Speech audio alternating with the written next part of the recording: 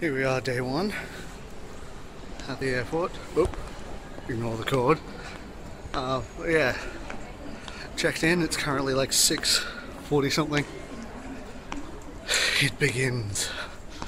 Had a little bit of an issue with the bagging thing. Got checked for explosives because apparently I look dangerous.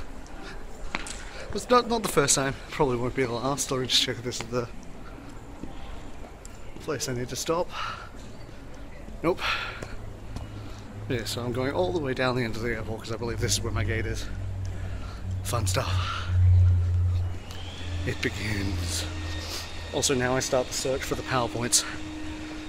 I must find them. I need them. Still can't believe this is happening. But here goes nothing. Okay. Oh, lighting problem. So yeah, I found the gate, but did not find the PowerPoint. At least one that's easily accessible. Oh, lighting. So now I'm going to try and find a place to sit down and have coffee while I wait, because I don't leave for another hour and a half. Around about. Yeah, I don't leave for about an hour and a half, so I'm going to find a place to sit down with coffee, PowerPoint, access to the internet. Gotta say hi to Twitter. And yeah. Got a lot more walking to do. It's gonna be interesting. See you guys.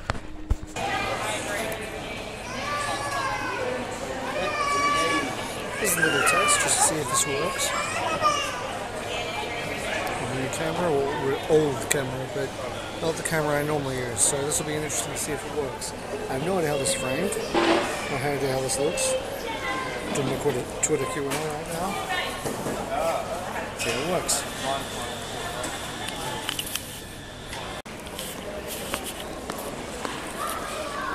Oh yeah, just finished the Twitter Q&A.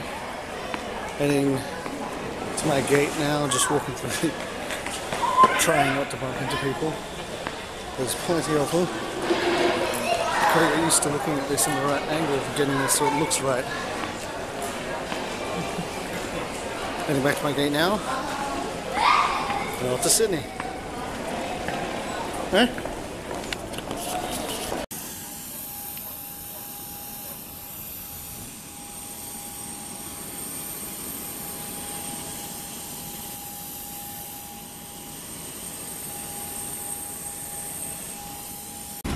If you need to prepare your personal device to use the system, please do so before the last door closes. Instructions are provided in the wireless in-flight entertainment section of your Voyeur magazine.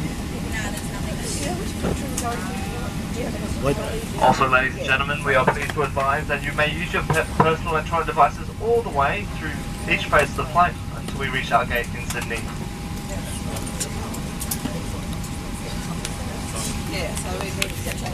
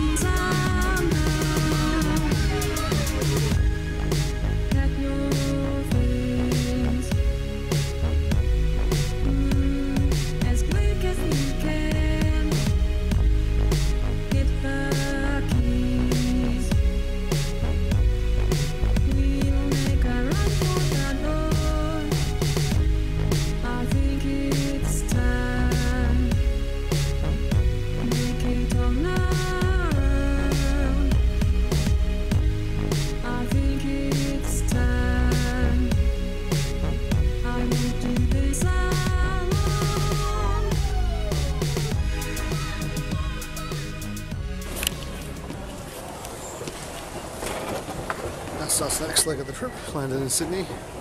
Gotta go find my international terminal.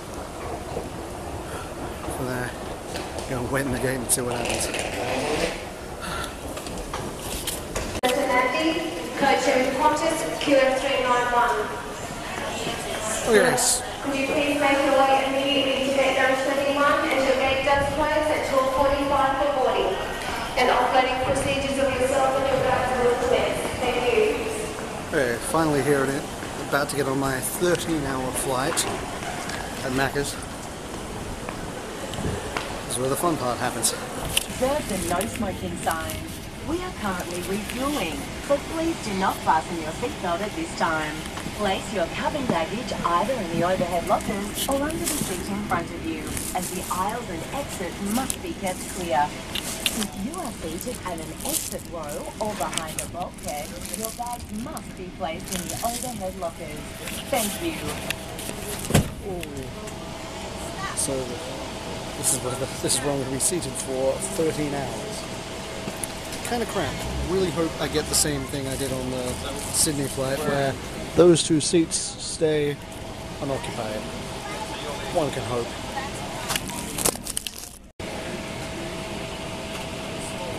The wonders of modern technology. I can charge my phone on a plane. I have a controller for a screen that's right there. I kind of find that hilarious.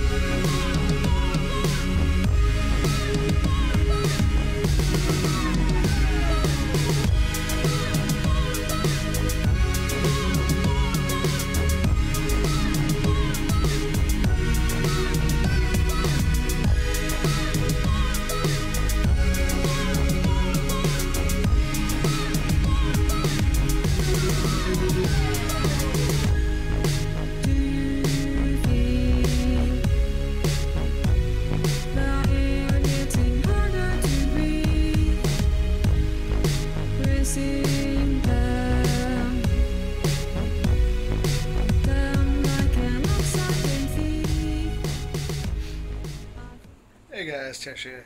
Ignore the hair, I just got out of the shower. Also, ignore the horrible lighting in here. This room only has 2 lights. By the way, I'm here in Seattle. Sorry I didn't film anymore, but in the airports my voice is going, as you can probably hear a little bit, which sucks, by the way. Also, I was just really tired. Yeah. So here, I'll give you a little look at the room. We have, wait, let me get a better angle on this. Sorry, I gotta avoid the cords. Okay. So there we have the room. Just seeing if you can see it properly. Yeah, so we only have the 2 lights. Let me just sit down now.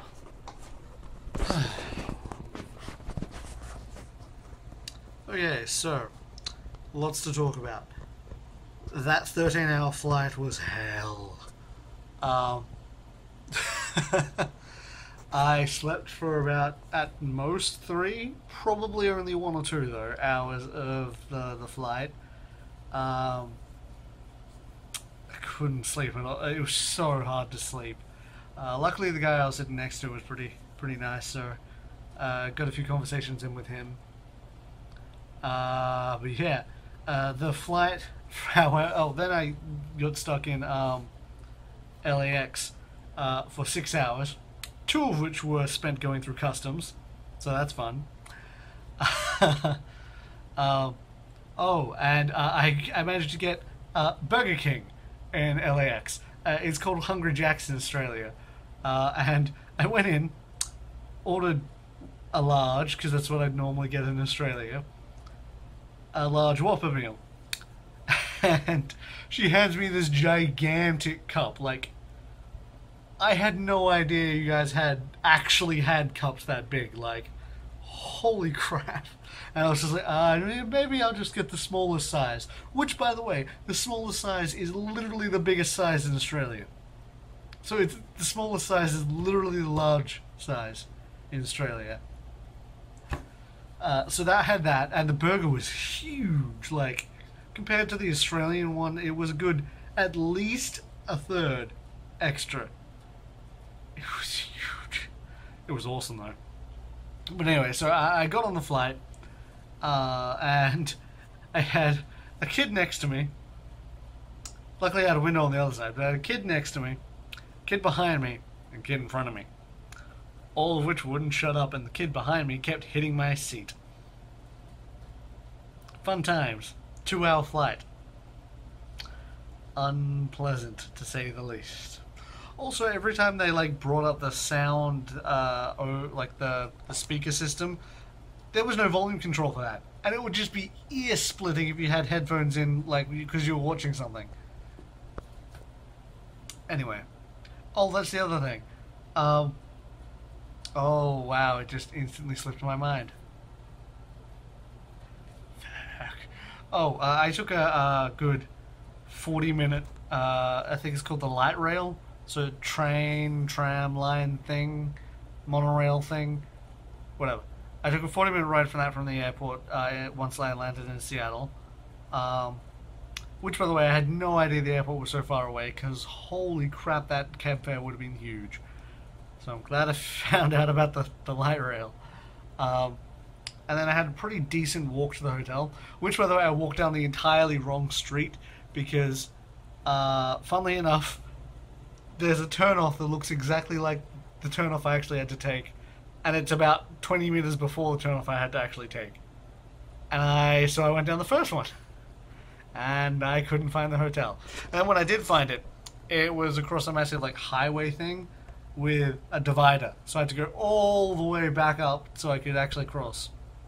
So that was fun. Little bit of hassle once I got here, but I'm here in here now with internet access that's just about as good as my internet back home, which is sad to say the least. But yeah, that's day one down, and I guess it begins.